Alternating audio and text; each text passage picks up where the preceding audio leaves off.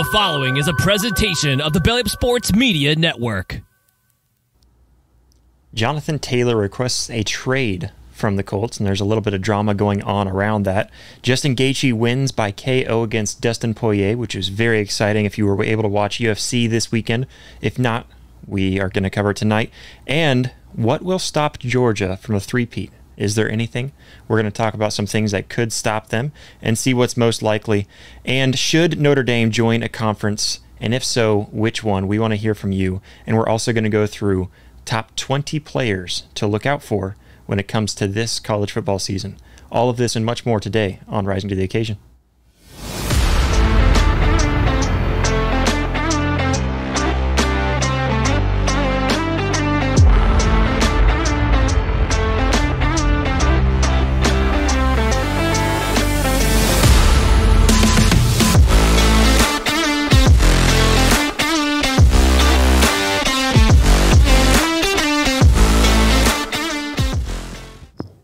What is up, everybody, and welcome back to another episode of Rising to the Occasion. We are so excited to bring you guys another edition of this show, sports. We're going to talk sports and a lot of sports. That's pretty much it.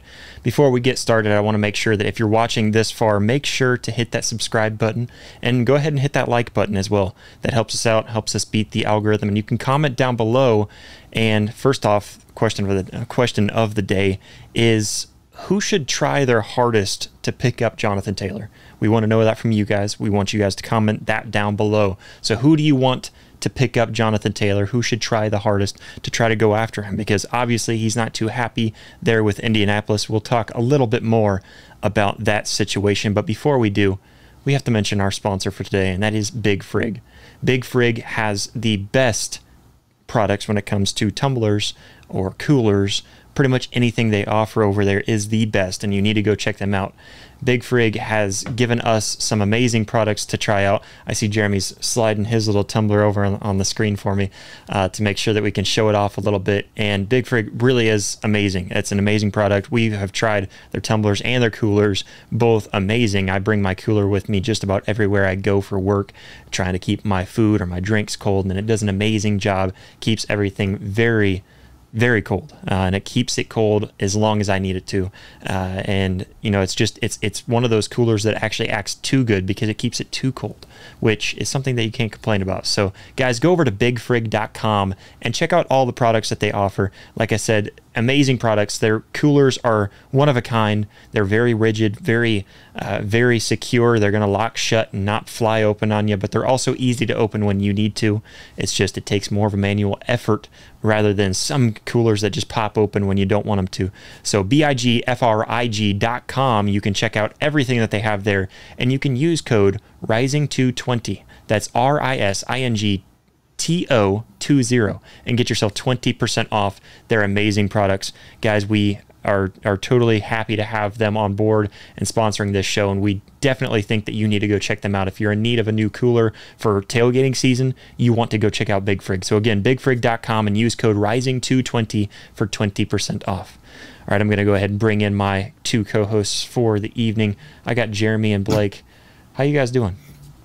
I'm hanging in there, man. Glad to be here. Glad to talk some sports and get this thing rolling, brother. Yeah, absolutely. Jeremy, how you? I'm doing the same thing. Glad Monday's almost over. Then just ready to talk some sports and just get ready to kick it. Yeah, it was a really boring Monday for me. I mean, it wasn't too bad of a day, but it felt like it lasted forever. So, yeah, absolutely. And I guess by the time people are saying this, Monday is over and you're on to Tuesday. So, hey, we're making it through the week, guys. Hallelujah. You know, it's rolling. But let's first start off with Jonathan Taylor, guys. We're all football fans, obviously. Jonathan Taylor, one of the premier backs in the NFL right now, especially when you look at last season, really the last two seasons, and what he's been able to do, putting up big-time numbers. And now he's requesting a trade from the Colts. And really from some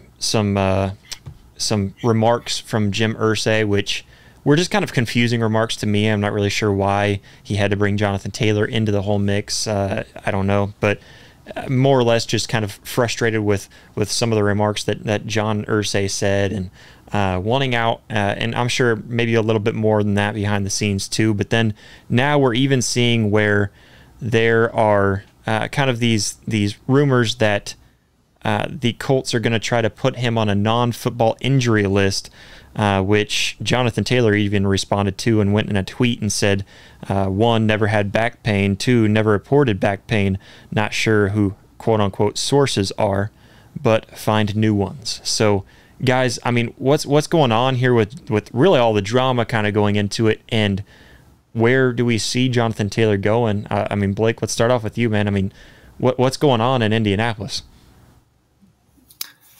I think it starts with bad leadership at the top, and we all know what kind of show Irsay runs. It's not a secret.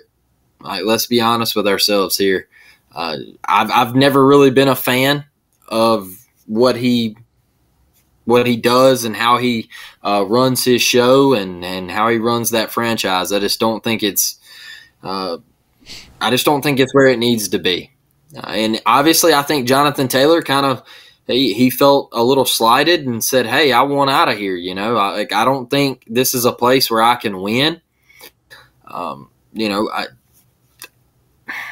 Look, you're in a division that's probably the worst division in football. Maybe the NFC South now, but. You're in there with the Jags and the Titans, and you're falling behind those two teams, in my opinion. Those two teams, they're going up, they're trending, and especially the Jaguars. And I think Jonathan Taylor kind of looks at it like, hey, we're backpedaling.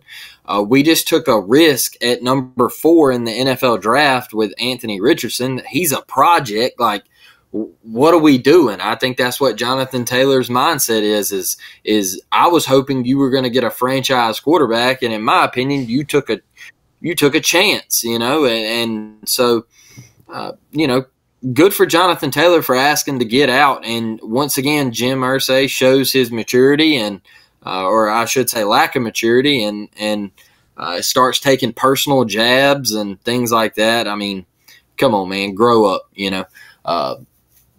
But Jonathan Taylor, where could he end up?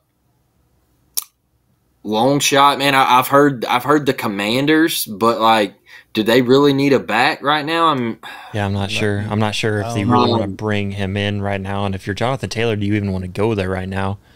But yeah, I mean, what about the Vikings? Yeah, I mean, the Vikings need it, but they just released Dalvin Cook, who, let's remember, he's still on the market. They just released him for salary cap issues. So are they going to be able to pay Jonathan Taylor what he's going to be requiring? But at the same time, it is a trade, so maybe you are able to pawn off something to be able to make more salary cap. Something. I don't know. I mean, I was trying to think of that too, and think of teams that could really use him. And I mean, I know like the Eagles just lost Miles Sanders, but I feel like they picked somebody up in the offseason a little bit. To kind of help out, at least. I don't even know if they have cap room for it either. And of course, Saquon Barkley was possibly going to leave the Giants, but he's not now. So I'm just trying to think. Miami is expected to pick up Dalvin Cook. Britton brought up. We were talking about this the other day. Who was it? Tampa.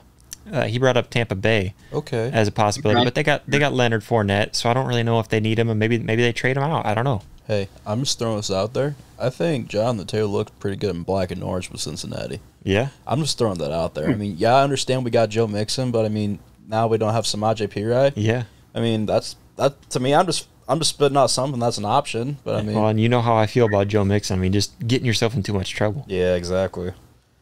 If the Bengals got Jonathan Taylor, my goodness, that would be filthy. I don't know if that could actually happen or anything like that. But I mean, I'm not up to date on the contracts, but well, I mean, who do the Panthers have at running back right now? That's another team that I kind of figured. I don't really know. They gave up CMC last year, so yeah, them. And then I'm also thinking of down in Houston, they're going to need to put somebody at the back. They got a couple of new guys on the offense over there between C.J. Stroud and then they also picked up Quentin Johnston, I believe, is the wide receiver they picked up. So they're going to have a couple of new guys out there. Maybe get a veteran running back like Jonathan Taylor to maybe bounce out there and help down there in Houston. But yeah, I mean, I don't know. I haven't really heard of too many trade rumors yet of where he could go. But I mean, you have any other thoughts and where he might end up? I mean, as you guys mentioned, Minnesota would be a spot I could easily think of, just because, like you said, Dalvin Cook's not there as of now, of course. But I mean, it's hard to get my mind out of black and orange now. Yeah. But I mean, overall, he can honestly go anywhere he really wants to. I know he was really disappointed with when he was talking about for the money. Like, I understand money makes everybody happy, at least you think. But I understand that he wasn't happy with all the supposed rumors that he said with injury problems with his back, like you just mentioned, which isn't true. Then I know, looking even in the last season of 2022, he actually was pretty injured. Then I know, like, I think was it ankle surgery he had during the offseason? I don't remember if he had. I know he had surgery during the offseason. I want to say it was maybe his ankle. Maybe. But, yeah, that but I sounds could be about right. wrong. But I know. And they even said that he was also on the physically unable to perform list. I don't know. Yeah, and that's kind of what they're throwing in there, and I don't know if this is a way. This almost feels like it's a something's fishy. Jim Irsay kind of sliding something under the table to try to get out of paying him. Is what this feels like to me, and I don't know exactly what's going on there in Indianapolis. I'm not in the room to see what's going on. I don't have any inside information, but it definitely seems a little fishy. These accusations are definitely not right. Something's a little stanky up in the air around Indianapolis right now. So I don't know, guys. I mean, it seems weird. It was very shocking news to hear it at all, let alone this close to the season. You're already going through training camp. You're right there. We have preseason this week. Is it this week? Yes, it's this week. Yeah. So, I mean, I think it starts Thursday night, right? Yeah, I believe so. So, I mean, hey, congrats, guys. We made it. We made it back to college football season, baby. Let's go. Not college football season, just football season. Yeah, I said college football season, but we made it back. We're back, boys. I thought this week felt a little brighter. It was a little rainy out today, but it felt brighter. So once the rain stopped, the sunshine. That's probably why. But yeah, I don't know, guys. I mean, this is really weird. And answer this for me too. If you're a fantasy football guy and you have a draft coming up very soon, because I know guys that they're doing their draft like this week. Yeah. If Jonathan Taylor's not picked up, do you try to still pick him up on your roster? Or do you just look at that and say, I don't know, there's too much that kind of stinks about this situation for me to pick him up? I mean, me personally, I stay away from it because it's just like, what if the Colts like keep him hostage? I don't know. I stay away from it.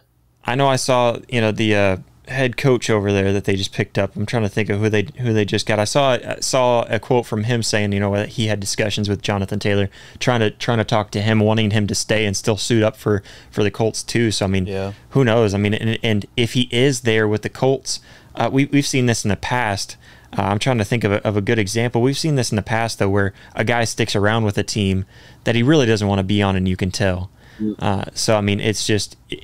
I don't really know. I feel like you saw that a little bit.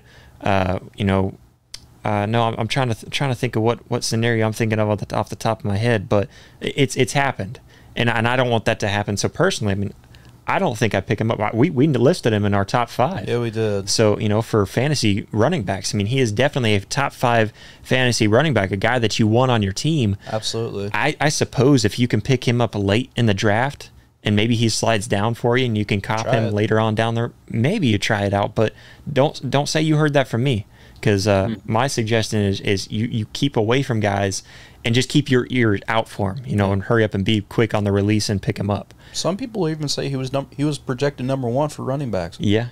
I mean, I know I've seen Jonathan Taylor, CMC, and Nick Chubb, all 3 right up there in the top. And those are he's a guy that a lot of people would consider for a number 1 pick overall. Absolutely. So I mean, it's just that's tough. That's tough knowing that it's this far in the season. And to all my fantasy owners out there, man, good luck. I feel bad for you. We gotta think this through, guys. So who you gonna slide up there to your top number 1 running back now, and you got to have 3 number 1s at least. Because, really 5 number 1s, because you got to sit there and account for somebody else picking him up. So, now you're dropping one guy out of your top 5. Who's going to slide in there for you? Yeah. But, yeah, I mean, it's tough. And like I said, Dalvin Cook still hasn't signed yet, so we don't really know what's happening with him. A lot of rumors that he's going to Miami, but who knows? Maybe Miami says, ooh, you know what? There's Jonathan Taylor on the market. Sorry, Dalvin, maybe we'll push you to the side. There also was a video of him up in the Jets practice facility, and there was a chant that they were wanting Dalvin Cook. So yeah. There's a possibility. I mean, yeah, that just seems crazy to me too, because you got Breece Hall up there. You adding Aaron Rodgers and everything that they've added on offense. Yeah, because they've added wide receivers around. Plus, they still got Garrett Wilson. I mean, man, if the Jets pick him up, pick up Dalvin or Jonathan, because if they were able to, I don't think they'd have the cap to pick up both. But I'm kind of questioning if they could pick up one of them. But yeah, I don't know, guys. But looking at Jonathan Taylor, we want to hear from you guys. Where do you want to see Jonathan Taylor, or who do you think needs him the most? Because, like I said, I think off the top of my head, I think trying to think of specific locations. I do like the Cincinnati. I don't know if that's a possibility or not. If you get rid of Joe Mixon, I think that'd be a great swap around. Yeah. But yeah, I mean, I like Cincinnati just because I like the Bengals and seeing them succeed. But I mean, man, if you could see him go to Carolina or Houston, those are the top 2 off the top of my head that I'm thinking of that could really use a back right now. Yeah. But yeah, I want to hear from you guys. But let's jump over to the UFC real quick. I don't know if you guys were able to watch the UFC at all this weekend. I was really busy. Had to watch reruns. So for everybody who hadn't watched this fight, there were some other really fun fights. It wasn't quite as action-packed this weekend. Whenever I was watching some of the undercards and stuff like that, it wasn't as action-packed as I think the last UFC fights that we had. It felt like nonstop, just really fun knockouts and really fun fights that were going on, where this one just didn't have that same feel. But still, UFC is always exciting to me. But to watch Justin Gaethje come out, he was an underdog by quite a bit of a margin. He just lost the last time that he fought Dustin Poirier. He lost in a TKO. So he definitely wanted to come out and win this one. Plus, this was for the BMF title, and so, I mean, that's some bragging rights right there. I mean, you talk about the BMF. Let's see, it was Nate Diaz and Jorge Masvidal that fought for that one the last time that I can remember this title fight going on, and that's a big title to hold, and to win it like this was absolutely insane. So if you hadn't been able to watch it, I encourage you to go back. I think it was a fun fight. I'm glad it lasted into the second round, because these are 2 really good fighters. Yeah. This is Justin Gaethje. I think they said it was his 29th fight. Yep. And he comes out, wins it in a KO with a head kick, and he let Dustin Poirier lay there for a little while after he went down. But Blake, I don't know if you were able to watch much of it, but little shout out to Justin Gaethje for being able to pull that off. Yeah, guys, I watched all of it, and it was a pretty good card, right? I feel like the Pereira fight kind of took a little juice out of the card, because John wanted to just sit there and lay on him the entire time, and then he felt like he got robbed. But Pereira, landed more strikes, and he had the leg kicks to the calves that were really nice. But I felt like that fight took a little juice out of the card. But congrats to Justin Gaethje, man. He come out and landed a head kick, and that's not what his game's about. Yeah. He's not a big kick guy. And I think that's what caught DP, right? I don't think DP really. I don't think he was going to throw that kick again. Gaethje threw it one time earlier in the fight. But it wasn't of any kind of force or anything like that, and DP just he blocked it, get it out of here. And I don't think he thought Justin was going to throw it again, and he got caught. Obviously, the hand was there, but it wasn't enough. 4-ounce gloves, and he got him. And when he got him, big shout out to Herb Dean, sliding in safely. At home plate. What a slide that was. Gaethje was going on top too, ready to start pounding him too. So Herb Dean. I've heard people say that they don't like Herb, and there's definitely times where I've seen Herb stop a fight a little too soon. But there's also been times where I've seen him let it ride out because there's still a possibility and jump in right at the perfect time. Yeah. And I personally think he's my favorite referee to see in there, just because, like you said, like sliding in at the perfect timing to stop something, that's tough to do. I mean, UFC is a fast-paced game. It doesn't look like it from the stands at all times or from watching it through your TV, but a really good one. I can remember really vividly when we watched Conor McGregor come back and fight Cowboy, and the way that he let that one ride out just a little longer, but then stepped in right whenever it was like, nope, it's over. And just Herb Dean has always been that way, and I've always liked him a lot. But yeah, definitely a shout out to him. Absolutely. I mean, Herb Dean's without a doubt my favorite referee. Like it takes one thing to watch the UFC, but to be able to be in the octagon with them beating each other up, that's a whole different situation. Like you even take the possibility, you can take a punch, you can take a knee, you can take a kick, whatever the situation is. You gotta do what you gotta do. But I mean, I didn't get a chance to watch much of the fight. I saw the last little snippet before the knockout kick, and that looked so brutal. And of course, you gotta expect the unexpected of this situation. As you mentioned, Blake, he threw a kick earlier, and he just acted like it was nothing, nonchalant, just, oh, no, see you later. Let's just keep going. But, I mean, towards the end of the fight, you can tell he was just trying to drain him and just let him know that give it another round, then I'm going to get the gas going, then we can get something rolling. But overall, it was a really fun fight. I haven't had a chance to watch any of the littler cards, but I was definitely going to go back and watch it today. Then overall, from what I've seen, though, it looked like a really good technical fight, and it was really fun to watch. And hopefully the next card can bring the same anticipation and momentum. And overall, it's definitely going to be – the UFC is just fun to watch in general, in my opinion. Yeah. I mean, I personally think it's one of the more fun.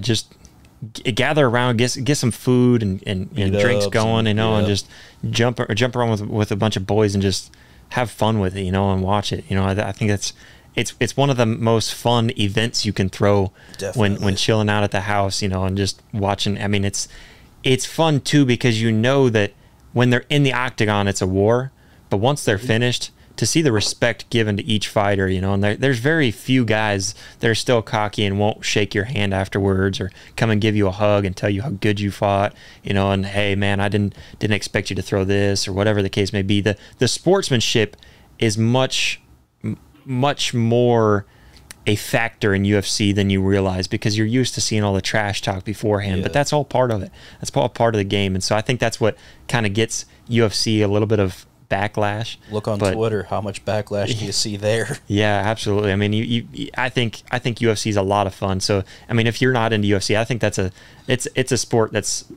it's fun to really study it and to recognize how difficult it is. I did some mixed martial arts. It was my senior year, and trying some of that, and just how difficult it is to know when to dodge certain things, and the fact that there's some guys that are so good at faking one thing and sliding in another. I mean, it's you gain a lot more respect whenever you've actually been in the situation. So just to watch several fights and watch several fighters, and see how fun it is. Just because it's a just very difficult sport, and it's more than just beating each other's face in. Yeah. So I mean, I think it can get a lot of bad rap, but a lot of fun. Fun thing is, I did martial arts too on UFC on my Xbox. I'll stick to that. Yeah, I mean, I wasn't out there like getting my face beat up or nothing. I had the headgear on and everything, but just trying to keep it as safe as I can. And you do that, I'll stick to this. Yeah, and I was a big wrestler in high school and stuff, all the way through from junior high into high school, and so I loved wrestling. That's kind of what got me into it. I thought, I'll give it a shot.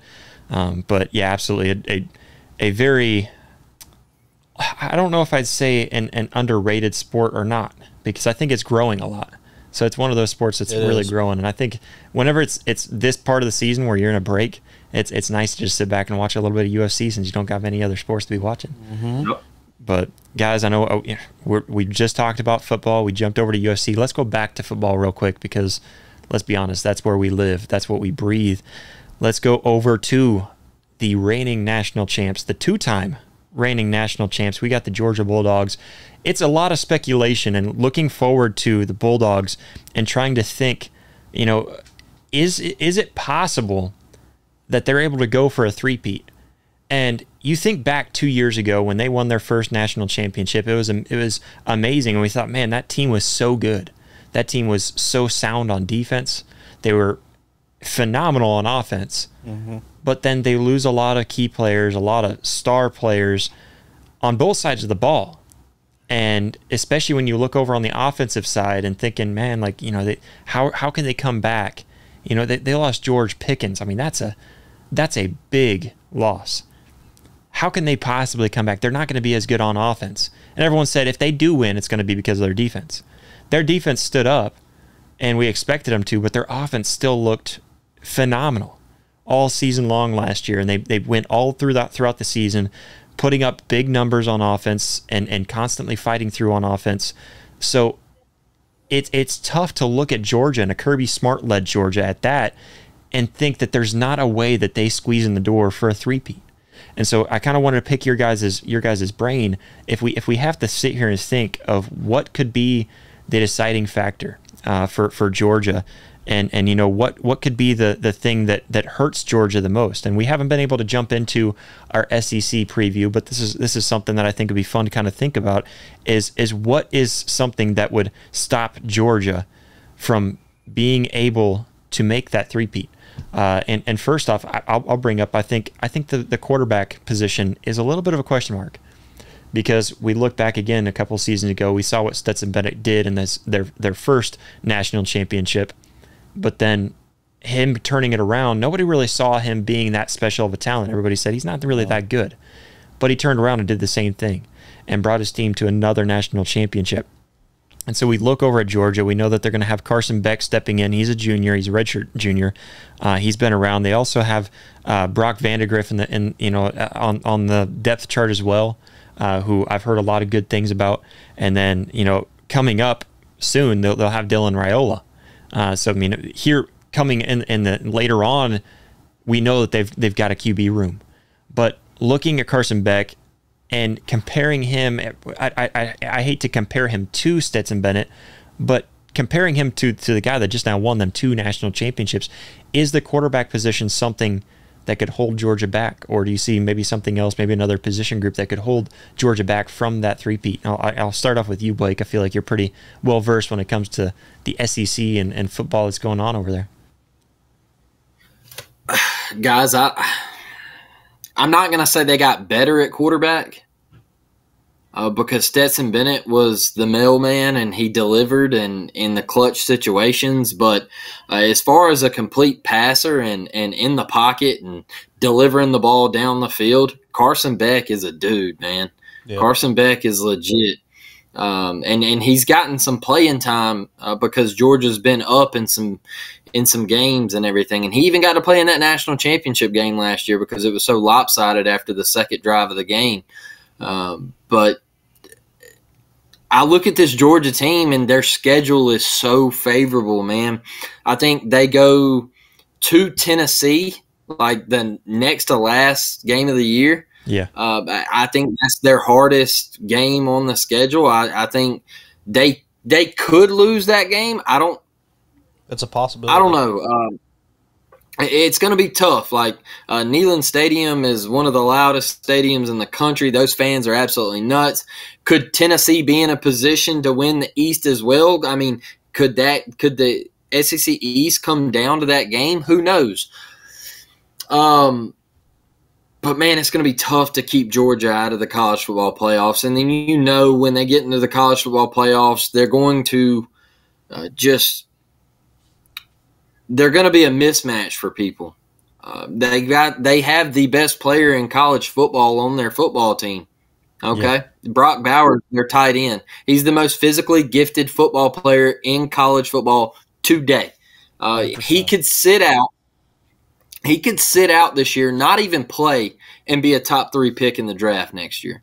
That's how good he is. So I'm not sure if anything can hold this team back, honestly. They are legit. maybe stop speeding around town.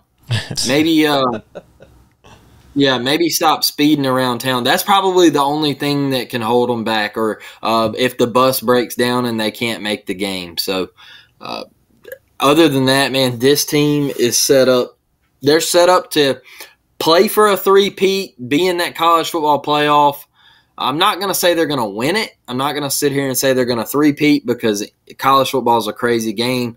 But, man, if they're not in that college football playoff, I think their season is a failure, a massive failure. Yeah. Yeah, I mean, looking at Georgia this year too, like I said, really the quarterback position is the only thing I can look at. You brought up Brock Bowers being an amazing tight end, coming back for another season. Unbelievable.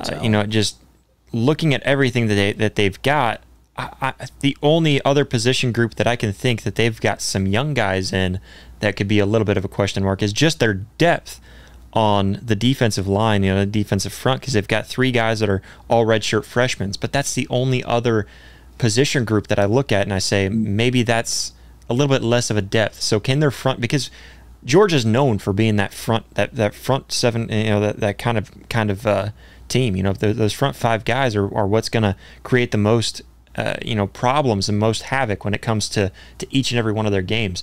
And they're going to bust through and stop runs. They're going to bust through and get to the quarterback, put pressure on him, whatever the case may be. And so that's the only other position group as far as defense. It's only that front that I can see that has just not as much depth as we've seen.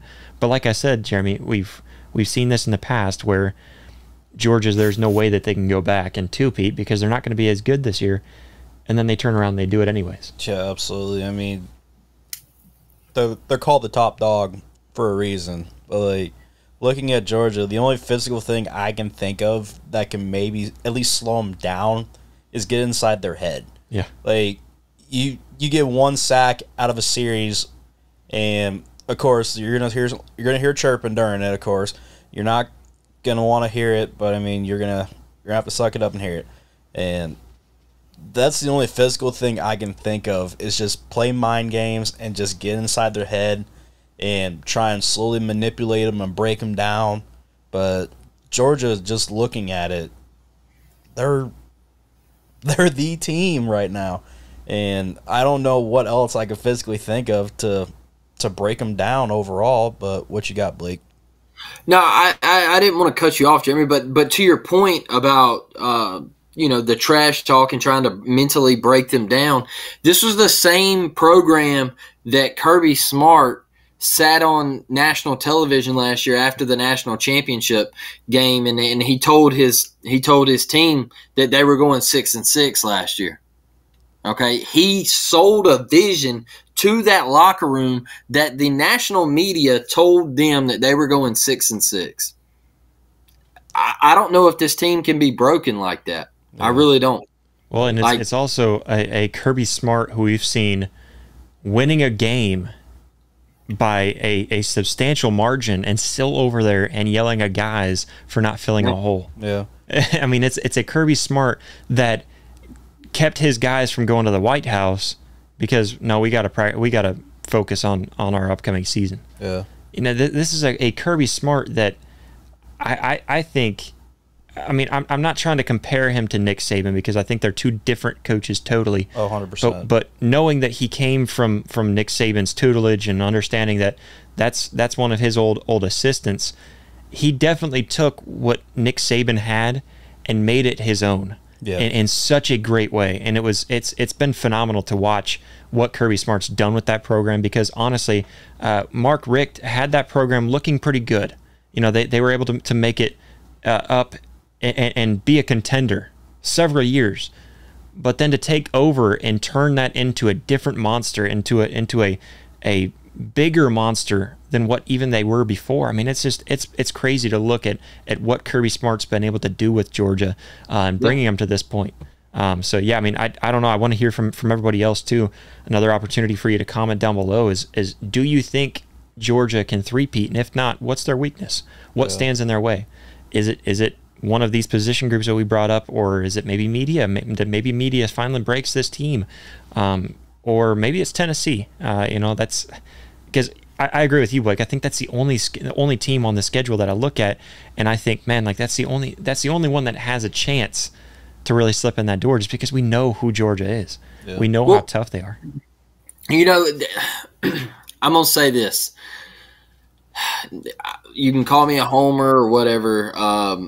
At Auburn is going to be a little difficult, and the reason I say this is because that's the oldest, the Deep South's oldest rivalry. Right? It's a heated rivalry. There's a lot of hatred in that game, and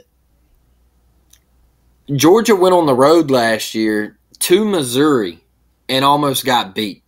All right, so you're going to have a hiccup game somewhere that you're not going to play well, and you got to try to find a way to win it. I think that game could be at Jordan-Hare, where I'm not saying they lose by any means. Don't get that twisted. I'm just saying that I think they could possibly go to Jordan-Hare and find themselves in a dogfight middle of the third quarter and say, hey, look, we got to get it together, you know? Yeah, definitely. I mean, I'll call it right now. Auburn upsets Georgia. No way. But no. But not this. Even if Auburn beats Georgia, they still have a chance at the SEC championship game. So maybe that's why Tennessee is the one that breaks them. We don't know. Maybe that Rocky Top stands tall. That's a possibility. But guys, let's jump into it. We've got a little bit. What did we say we're going to call it? 2-minute drill, right? We're going to post a 2-minute drill. Before we do, let's jump over and mention another sponsor of ours, and that is SeatGeek, because we have to talk about SeatGeek and how amazing it is. Because if you're a fan of live events, whether it's sports or music or theater, you know how challenging it can be to find seats and find the right tickets at the right price. That's where SeatGeek comes in, because it makes a seamless mobile experience. You go to SeatGeek and it allows you to buy tickets, and you go on there in just 2 taps. 2 taps, you buy them. It's very simple. So simple. And it doesn't get any simpler than that, guys.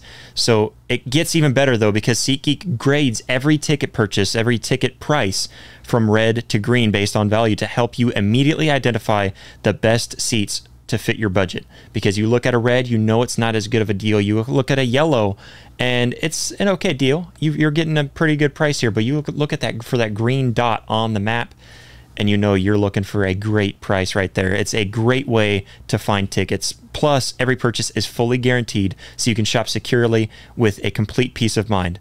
So we love SeatGeek. Wow. So we love SeatGeek so much. We love them so much we can't even pronounce it right sometimes. But we love them so much that we've teamed up with them to give you guys an amazing offer, and you can use our code R2TO at checkout, and boom, you get $20 off your ticket purchase. So go over there, check them out. It's SeatGeek.com, or use the SeatGeek app and pick out those perfect tickets and enter the promo code R2TO for an awesome $20 off. SeatGeek, life's an event, and we have your tickets. All right, now let's get back to the show. All right, 2-minute drill. Jeremy, give us our topics. First one, USA U12 versus New Zealand's close 43-1 game. Overall, I know the game was supposed to be played the night before, but of course, Mother Nature always has to throw havoc in it. Then this is a new record for the team. The original record was 29 runs in a game, and they didn't just barely beat it. They beat it and then some. Almost double. Yeah, they almost doubled it. I mean, this is absolutely amazing for the USA 12 under kids. And then this is an unbelievable experience for them to witness. Then I don't know when they play next, but I know overall after what they all went through and having that rain delay, then getting postponed, I know that puts a lot of wear on yourself, getting physically, mentally prepared. Then I know coming into the next day, it's like a whole flip of a switch and just on go mode and let's just go. But what do you got to think about it, Josh? Yeah, I mean, it was crazy. We talked about the Angels beating up on the Rockies. What was that, 29-1? And we thought that was crazy. But now you look over at these kids. This is younger, right? So because I didn't even know that this was going on. And all of a sudden I see this headline over some baseball game of USA. Like, of course I want to root for USA. Why didn't you advertise this to me so I could watch them whoop up on New Zealand, and put up 43 points it was? Yep. So 43 points. I mean, hats off to you boys. Like, you keep on fighting for this country and put up those numbers, because this is the new way to fight wars. We put down the guns and all this stuff and stop getting all violent and stuff. We're playing sports, all right? Exactly. This is the way to do it. We go over to New Zealand and show them who's boss by a bunch of these kids going over there and whooping them up 43-1, right? Yep. So, yeah, I love it. Blake, do you have anything to cap off for that close game? Yeah, New Zealand, turn your stuff in. All right. You're just not good. All right. This period. It kind of felt like an Oppenheimer movie out there, 43-1. So keep on keeping on for the United States. Good for them kids, and keep swinging it. And I bet if I had to put money on it, their only competition's probably going to be Japan. So. Yeah, I mean, you're probably not wrong on that too. Yeah, I like that. I like that prediction. But let's go. Keep on rolling. Topper number 2, the Broncos. KJ Hamler stepping away from treatment of heart issues. Then I know he announced on, I think it was Instagram, that he got diagnosed with a mild heart irritation and he will miss some time, but he is intended to be back on the field this season after treatment and medication. Now, wow. How would you guys feel about getting that kind of a scare? I mean, take it for granted, like, obviously he's going to be getting treatment and medication, but wouldn't that still be lingering in your mind throughout this entire time? What would you got to say, Blake? No, I listened to Damar Hamlin today actually say that his faith is stronger than any unbelievable speech. Yep. And he said that his faith is stronger than anything that he fears. So, he knows that there's a chance of that could possibly happen to him again. And I'm sure in this case, you have a hole in your heart or a heart defect or anything like that. It's probably scary, right? But you know that you can trust the Denver Broncos training staff. Everybody there in that facility is going to take the best care of you, and you are going to get top-notch treatment, so you can come back and you can perform at the highest level in the world, right? And in the greatest league in the world. So, it would be in the back of your mind of like, hey, I have a heart condition, but as long as you go to the doctor and do your treatments right and you get okayed and cleared to play football, you got to trust the people that you talk to, right? Because, look, if you love the game, you'll go out. You'll go out if that's what it is. You'll go out because you just have a love of the game. I've heard people say, like, hey, I'll die on this field because I love the game that much. I love doing what I do that much. I would go out on the field. And so, I think these dudes, man, they put their heart and soul every Sunday, Monday through Friday or Monday through Saturday. They put their heart and their soul into it, and they love the game. So, yeah, hey, get back. I would love it to see him back on the field this fall. And, prayers to him. I hope everything works out. And, he's always got Damar Hamlin to a phone call away to reach out and say, hey, man, like when you were going through all of this, how did you handle it? And if I got any questions, can I call you? So I think that's a hand he might be able to reach out and get in contact with. So that's just my opinion. Absolutely. I mean, you said it the best. I was even going to bring that up, obviously, what Damar Hamlin went through, then going through all the rehabilitation and everything, going through the doctors, and that was going to be a big thing that brought up. But obviously, you said the best, Blake. Then Josh, do you have anything else to top it off? Yeah, I mean, like Blake said, thoughts and prayers out to you. I hope Absolutely. KJ gets better. I mean, this is still scary. I mean, through everything, thinking of a heart condition, but to the mainstream media, to doctors out there, whoever it is that's making this decision, can we please investigate this? Can we please look into why these young guys are all of a sudden starting to have heart conditions? We look at Damar Hamlin. We look at Bronny James. We look over here at KJ Hamlin. This is becoming an issue. And there's a lot more cases that don't get brought to light. Yep. You look over at like soccer or even tennis that's happened. There's been some cases overseas and in the U.S. It's been happening all over.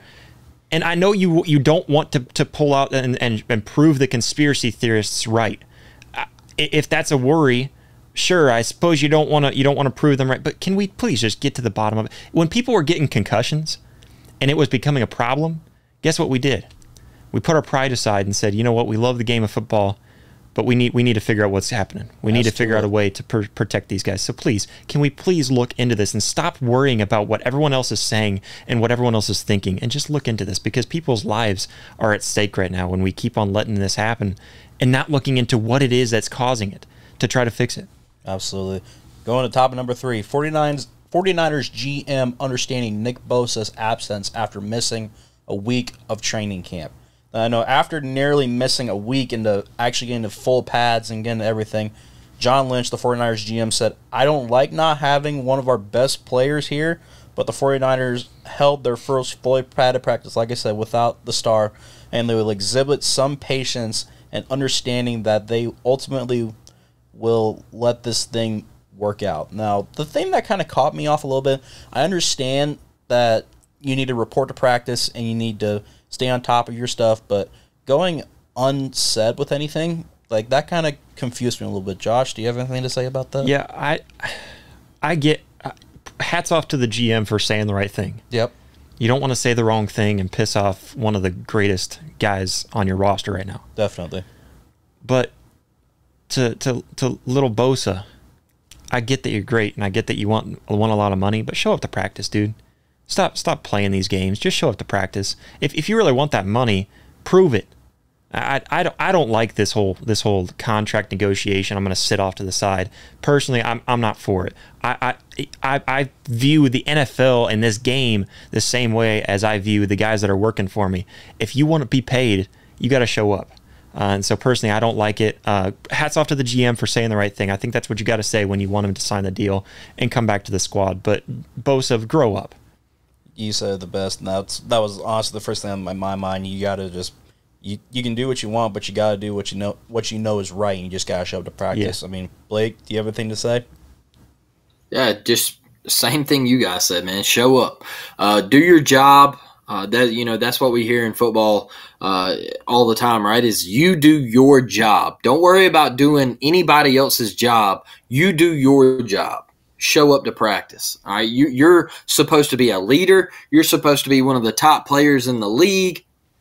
Do your job, man. This ain't the NBA where we sit out for rest management and we're getting $264 million, over 4 years and load management. We only play 30 games out of 80 and all that bull crap. Dude, get out there, practice, play the games, get after it, and be the guy that we expect you to be. And that's how I feel on it. Absolutely. I mean, to me, obviously, I know we've all played football before. Like, yeah, we've all had our mindset. You just need to stick to, like, what you just mentioned, Blake. You got to stick to being you and just do the right thing, for crying out loud. But staying on the football topic, going to our last 2 minutes, Nebraska's DB Miles Farmer suspended indefinitely. The team's second leading tackle last season was not on the man roster. And when Nebraska opened the practice on Monday, and they were really uncertain, just because even Matt Rule released a statement saying that suspended him indefinitely but didn't release the reason, other than to say it had to do with a failure to adhere team standards. Exactly what could that mean? So Miles Farmer, for those who don't know, he was issued a DUI a little while back, and so personally, hats off to Matt Rule for doing the Nebraska thing, because this is something like there was a lot of things that I felt like slid under the radar. And whenever you're living around here close to the Nebraska news and stuff like that, you hear some of these things going on in the Nebraska facilities and, with the players. Yep.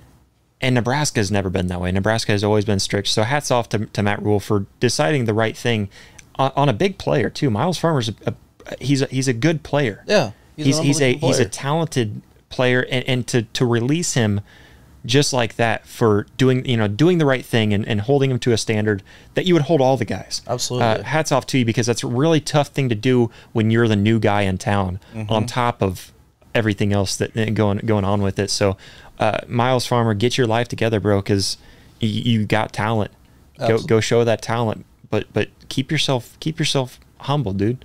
I know it's not easy. I get it, but you've got to do the right thing. And hats off to Matt Rule for doing the right thing. Absolutely. I mean, that's why I brought this topic up, because I know we just recently talked about these college teams, and we also talked about Nebraska. I know, as we all mentioned, Matt Rule is going to be the new dog in town, and he wants to set his standards and let people fear Nebraska like they used to fear Nebraska back in the day. Then, Blake, do you have anything to top it off for the last session? No, just Matt Rule. Way to set a standard. Way to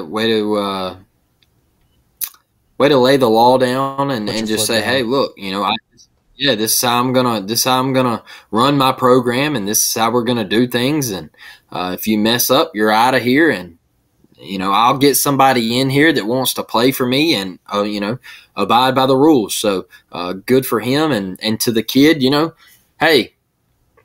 Everybody deserves a second chance, right? And when you get that second chance, make sure you grab it and you take a hold of it and you just run with it, all right? And never look back at the mistake that was made, and make the most of your second chance. So he'll end up back on his feet somewhere, and hopefully he makes all the right decisions. Look, one thing I want to say: drinking and driving. All right. We have too many things in this country that can prevent drinking and driving. All right. We have Uber. We have Lyft. You got taxis. You got anything, people. You got a friend. You got a cell phone in your pocket. We got Apple Watches that you can call off of. It's not hard, people. It's not. Okay. Because one thing I always hear from young people is, oh, I drive better when I'm drunk. You don't. No. Okay? You don't. You drive significantly worse. All right? And I have a 5-year-old daughter. I have a 2-week-old son. I have a wife that is right there in the living room. And I want them to be able to get out on the highway and be safe from drunk drivers, because it's senseless in today's time to be drinking and driving. In my opinion, there's just so many other ways. And if you have a friend that is thinking about drinking and driving, reach out and say, hey, look, man, give me your keys. All right, ride with me, whatever. Stop drinking and driving. It's not worth it. You can take a life. Look at Henry Ruggs. I'm from the state of Alabama. I remember when Henry Ruggs was playing high school football, fellas, and Henry Ruggs was everything in this state. He was going to the University of Alabama. He went to play for Nick Saban, and he gets drafted by the Raiders, and he goes out to Vegas, and he takes the life of a 22, 23-year-old female who had everything ahead of her, all over, a senseless act where it could have been stopped. So, just at the end of the day, sit down, think about what you're doing, and make better decisions. Process things, man. Process them. Absolutely. I mean, you couldn't have said it any better. I mean, I can probably speak for all of us. We've probably had friends, even maybe possibly family, that have gotten themselves injured, even possibly taken their life driving drunk or making the wrong decision. Seriously, make the right decision. We love having you guys here. We'd rather talk to you in person than looking up in the clouds and then doing the same thing. Please obviously drink responsibly and just make the right decisions, guys. Yeah, we need more bartenders like Domingo down at the castle, where he'll see that you have too much and he'll go up and he'll demand for your keys. Yep. Place them behind the counter and say, I'll give these back to whoever's going to drive you home. Exactly. It's a big thing. Just be responsible. Exactly. But guys, let's close it out with Notre Dame. I did want to get into top 20 players, but I think I have a different approach to it and how I want to go about it. Plus, just for time's sake, because we don't have enough time to go through all top 20 players. So maybe we'll break this up, and I'll also assign each of the players to each of us, kind of break it up a little bit too. But let's go ahead and jump over and end the episode on Notre Dame, a team that, I'll be honest, I don't really care for Notre Dame, and I haven't for a long time because they're not in a conference, and that always frustrated me. I'm looking at Notre Dame like, how do you think you deserve to be I've said the same thing with teams that got in, teams like Alabama, teams like Ohio State, who don't even win their conference, yet they think they deserve to be in the top 4 to play for a national championship. Yep. Same thing goes for Notre Dame. And this gets brought up again. I think we may have talked about this a while back on the show too, but to talk about Notre Dame, because with all this conference realignment, conference stacking, however you want to call it, we have to think about how each team, and talking about these big teams, the big national teams, how they're going to fit in. And I think Notre Dame's one of them to bring up, because we can talk about how Colorado's going over now. Where's Oregon going to end up, and we can talk about all these other teams that are being shifted around, but Notre Dame's not even in a conference. Yep. So where do they go from here? And this gets brought up mainly because Dabo Swinney says something. He had a quote, something about how he thinks that it's good for them to join in the ACC, and thinking about Notre Dame and how they're joined in the ACC in several sports. I know baseball, basketball. I think it's everything but football and hockey. Yeah, honestly. I mean, it's crazy that they're not joined in with every sport. I don't understand how that works, how you can make that work, how that makes sense to anybody. But I mean, it's really all for money.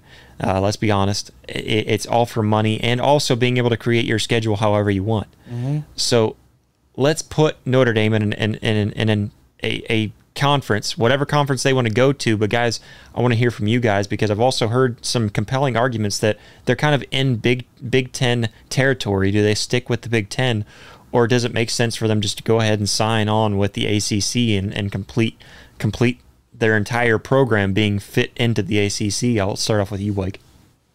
I think they need to go to the Big Ten, and here's why.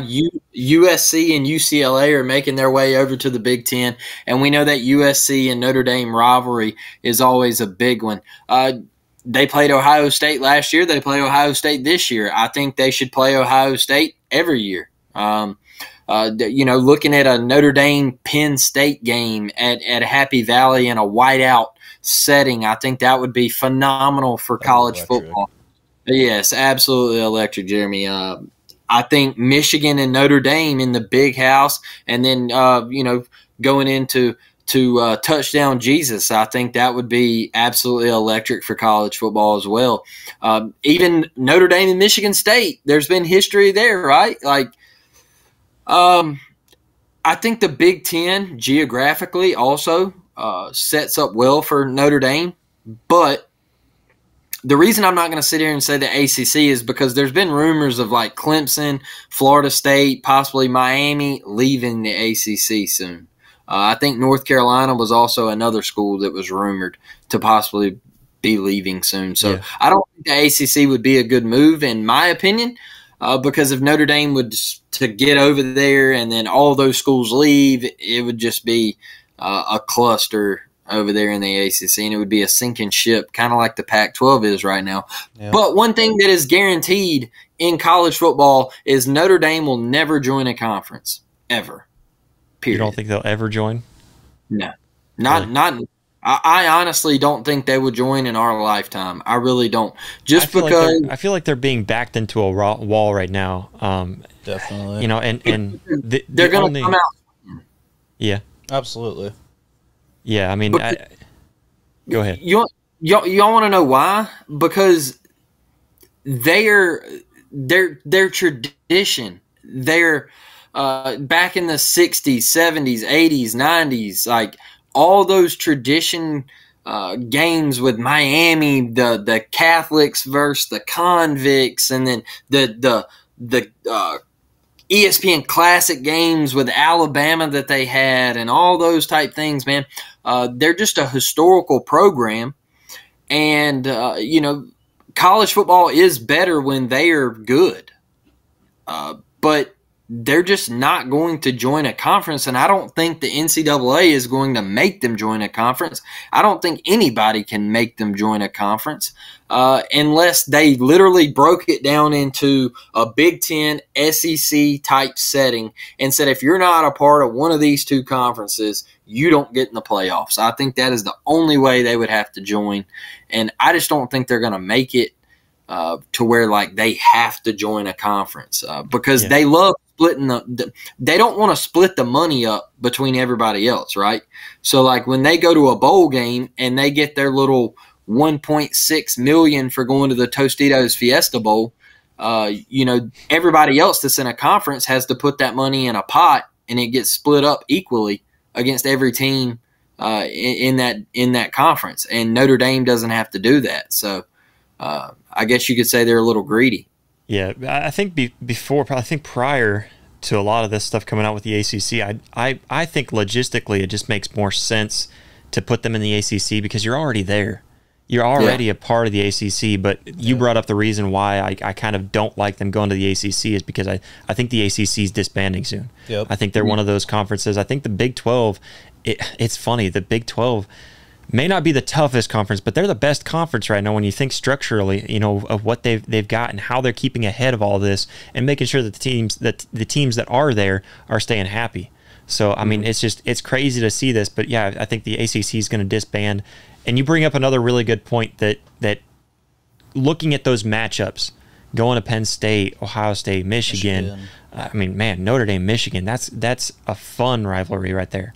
So, I mean, just looking at all of that, I think I like the move to the Big Ten. I think geographically doesn't make any sense anymore now that USC and UCLA are coming over. That's just kind of blowing everything out of the water. Yep. And somehow West Virginia is still part of the Big 12 when all the Big 12's over here in the Midwest. I don't know. There's a lot of stuff like that just doesn't make sense. But I do like it. I like them going over to the Big Ten, and I think it makes more sense. Like what you said with the ACC. Literally, like after hearing what Blake just said, I really want to almost kind of delete all the stuff that I put out on my notes. Like, it makes a lot of sense to go into the Big Ten. Like, holy cow, it's a really, really big controversial thing. Just because I know they're the one out of 4 teams that are pronounced as independent, which I'm not against anything. Obviously, you guys do you and have at it.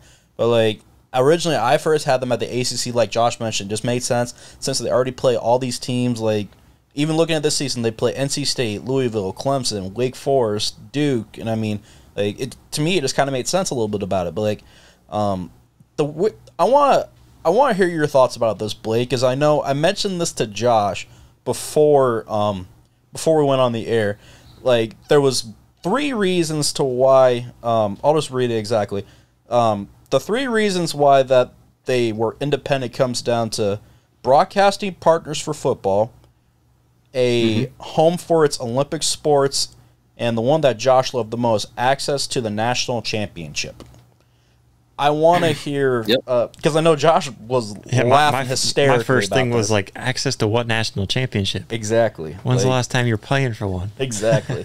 Like, overall, it makes sense to go, like I said, to go to the ACC since they already play these teams. But as you mentioned, Blake, with having all these big-name games and seeing all these projected teams that are projectedly coming from the ACC over to the Big Ten, it just makes a lot more sense now just opening up the gates and just letting all of them have at it. I mean, like, overall, realistically, I thought the ACC, but now I'm really second-guessing myself and honestly just thinking they could really sit pretty nice in the Big Ten.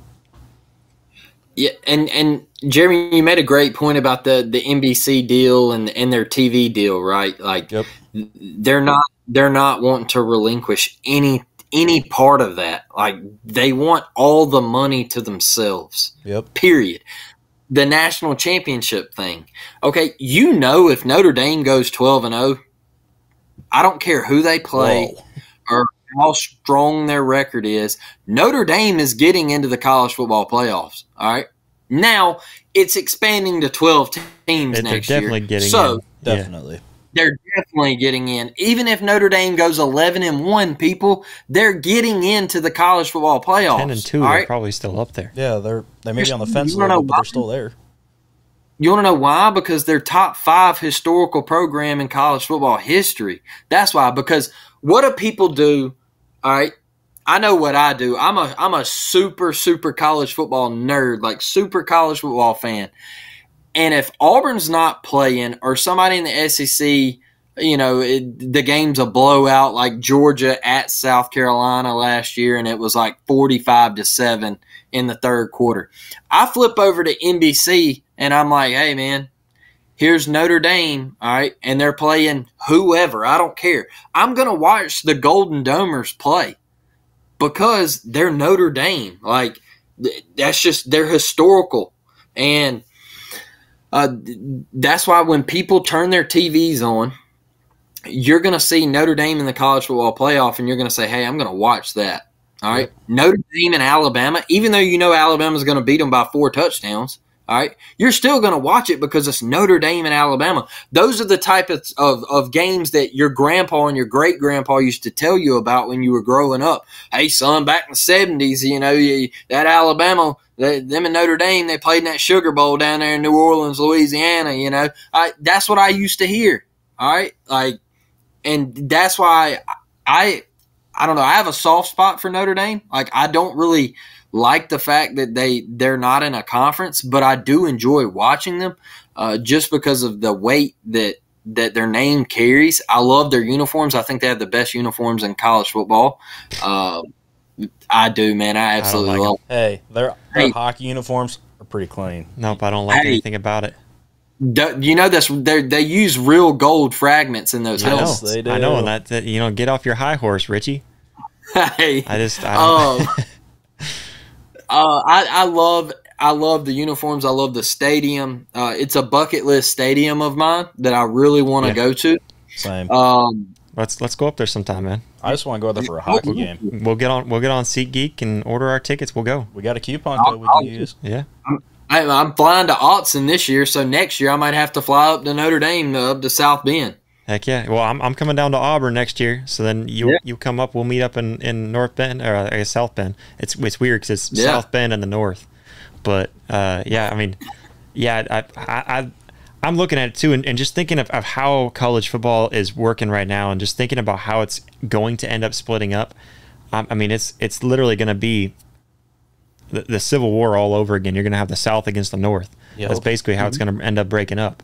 So I mean, I don't know. I'm looking at. It's exciting because I'm just ready for that to be here, just because I know it's coming anyways, and everything seems like it's falling apart, and it's not the way that we know. I think by this time next year, we're going to be looking at a whole new face of how college football looks. Definitely. I don't think the Pac-12 is going to stick around. I don't think they're going to be here next year. I really don't.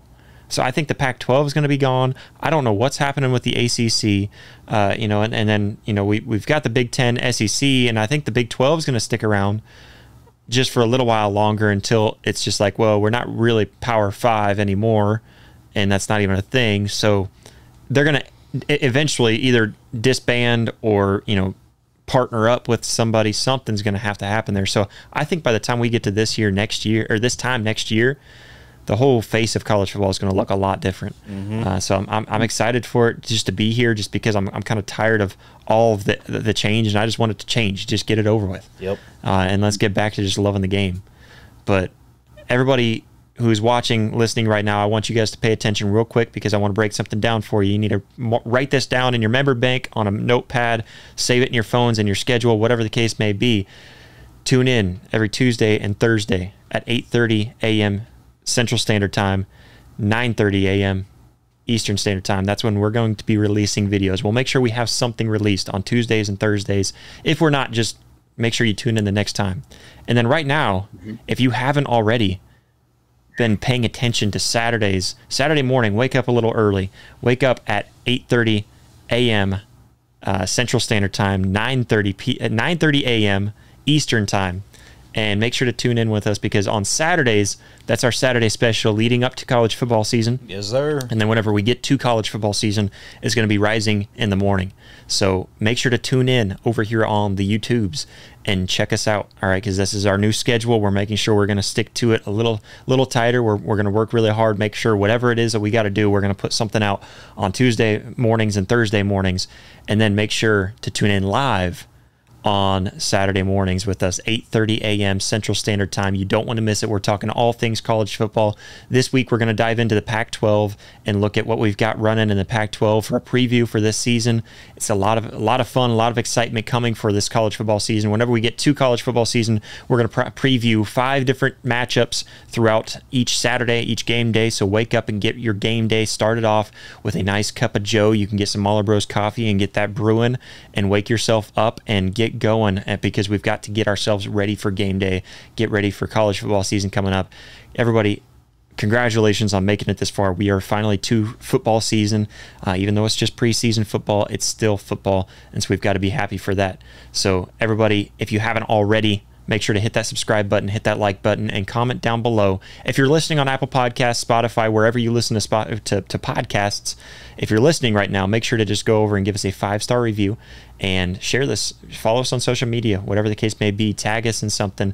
Comment on whatever it is that you want to comment on. Keep on showing your love and support. We just reached our biggest live show last Saturday, boys. That was a lot of fun, a lot of excitement, being able to see those numbers grow, and that was such a sporadic growth, too, to see that. So we thank you all so much for your love and for all of your support. Keep it on going, and until next time.